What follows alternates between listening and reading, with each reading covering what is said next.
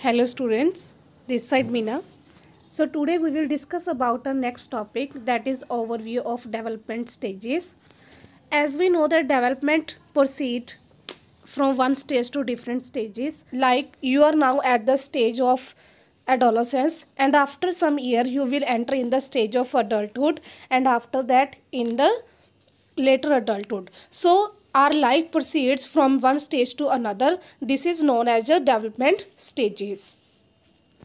We must remember that each stage has its own characteristics and its own uniqueness, like which features and which characteristics you are having in your adolescence age, that will also modify with the passage of time when you will enter in your next stage, and that stage also have some uniqueness also.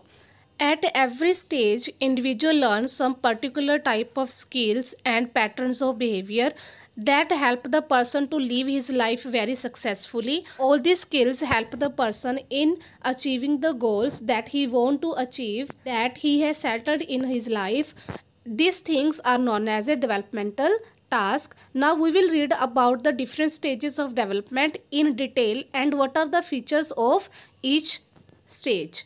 Our first stage is prenatal stage. Prenatal stage starts from the birth of the child. It lasts for 40 weeks.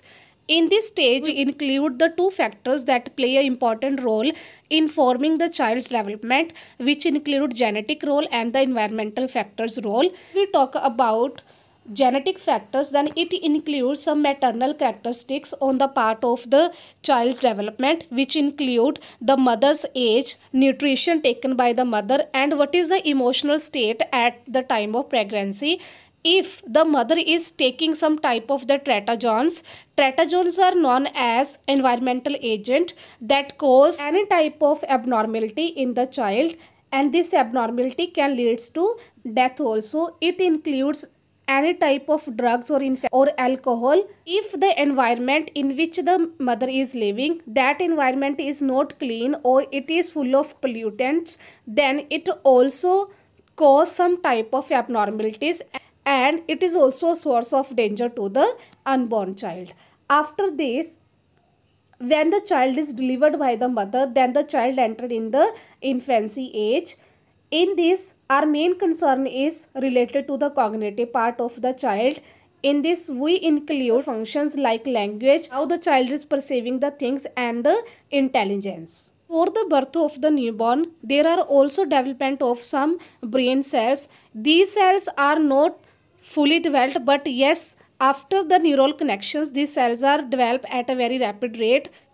We cannot consider that newborns are very helpless, as they are not able to think, as they are not able to speak, but yes, the newborns are having some functions that they can do, like they can breathe, they can suck the things, they can swallow, and they can also release their body waste. The newborns in their very first week, they are able to understand the directions, that from which direction the sound is coming. Like if we do some type of high noise, if we create any type of disturbance in the room where the child is lying, the child show reflex actions towards that sound, and the child is also having the ability to distinction between the mother's voice and the voice of the other woman. The child also show the gestures when the now we will talk about the motor development in the newborns. The newborns movement are always shown by reflexes, that is automatical. Whatever is happening in the environment that we consider always stimuli, they produce response to that. In their early age, child shows some common reflexes that are present in the newborn, coughing and blinking. After that, when their brain functions mature with the passage of time, it includes some voluntary control over the behavior also. They also have much control on their muscles and nervous system. In this way, they are able to develop their skills in a better way. Basic motor skills that grow with the passage of time in the child is grasping the thing and the reaching for the object. As you may have seen that when the child is try to hold the things, when the child is try to approach the toys, and he try to crawling, sequence of physical development in every child is universal, but yes, there can be exceptions also. Now let's talk about the sensory abilities of the child at infancy age.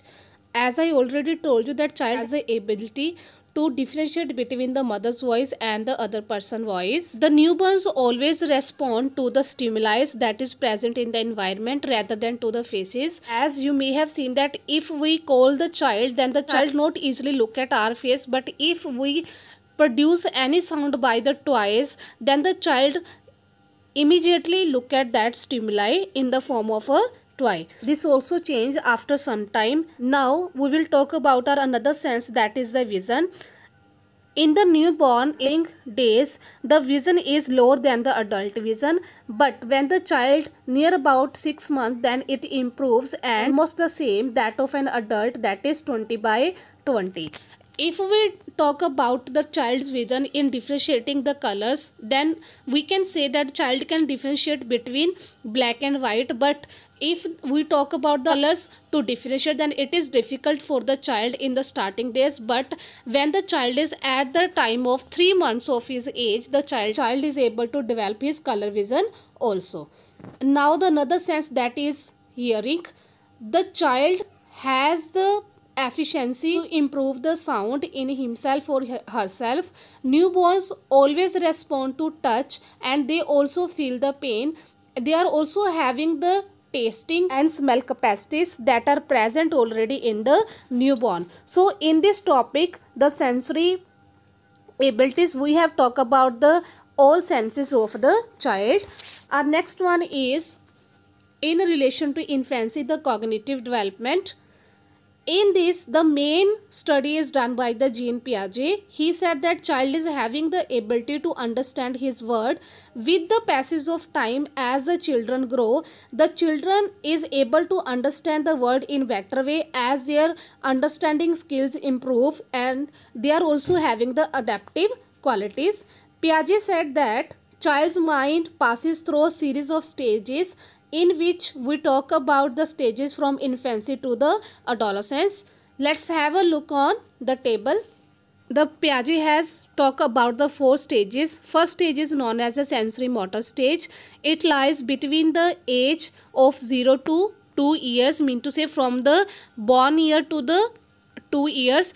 In this, the child is able to coordinate between the different sensory motor skills, and child can express that sensory experiences with the physical actions. Like if the child is feeling heat, then the child will start crying. So all these things that what the child is experiencing in through the senses, the child can express by physical actions. Our next stage is known as a pre-operational stage. It lies from the year 2 to 7 years. In this, symbolic thought develops. Symbolic thought mean to say child has the ability that he can understand the symbols. In this, they have talked about the object permanence. Child is able to remember the things that what was earlier in his hand. If we will hide that things, when the child is engaged in another things, the child still remember that what was in his hand earlier. But if we talk about this thing in the sensory motor skill, the child is not able to understand that what was in his hand earlier, and we can hide that things very easily from the child. Like if one toy is there that could be very harmful to the child, if we will give to the child and we are not with him, then what we do, we try to hide that things from the child. But if the child is at the stage of pre-operational, the child can easily understand that something is there that is hidden by my parents. But if the child is in the sensory motor stage, the child will forget easily. I hope that you have seen these things in your family also, if you are having a small children. After that, the stage is concrete operational. This is a stage from 7 to 11 years.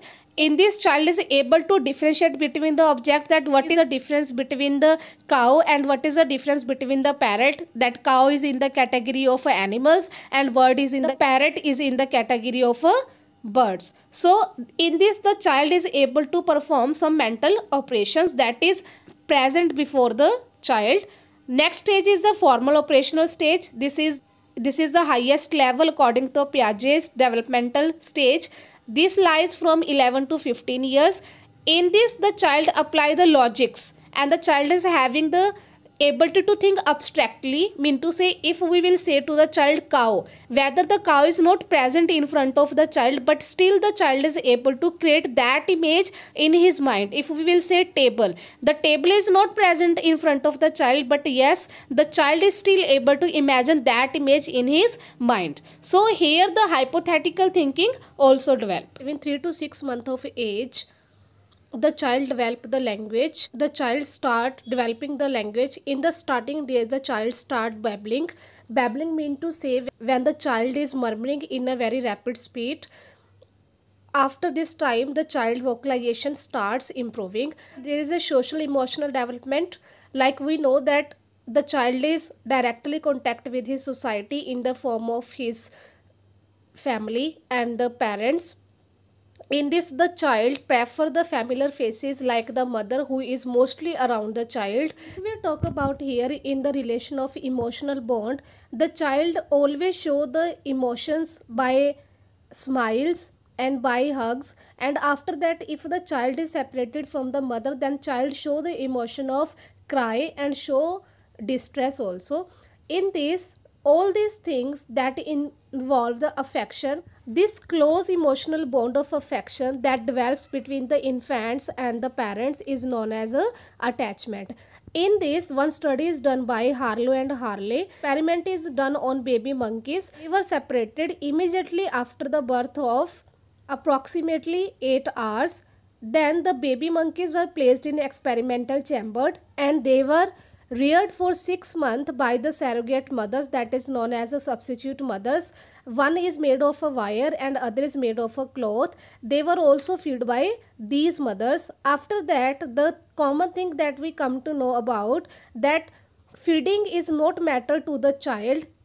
Even they prefer comfortness over the feeding. So the relation that make between the child and the mother is contact of comfort. Even we have seen that the young children, some are having very strong attachment to their favorite toy or blanket, even their particular color or with their particular pen.